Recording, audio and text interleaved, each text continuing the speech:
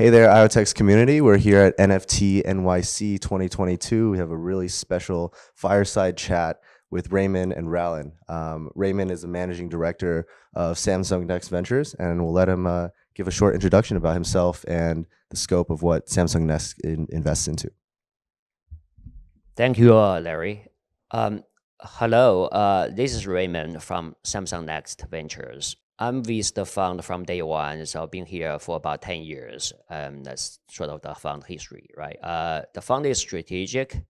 We set up the fund to tap into the early stage ecosystems around Samsung products. And when I say early stage, it's basically very early. Could be starting from pre-seed all the way to Series A, Series B.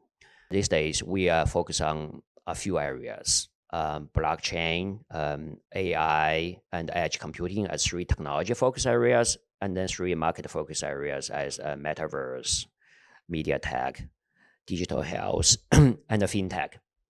So you can see that what IoTeX MachineFi is going after is actually fit into several of our focus areas.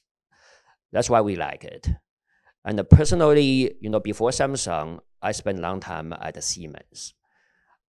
For a while, I was CTO for Siemens Industrial Communications business. So that was the day before there was a term called IoT. We are talking about M2M communications. Okay, so that's another thing that I feel very close to what IoTeX mission, right? Because it's been through all those early days of IoT, different vertical market.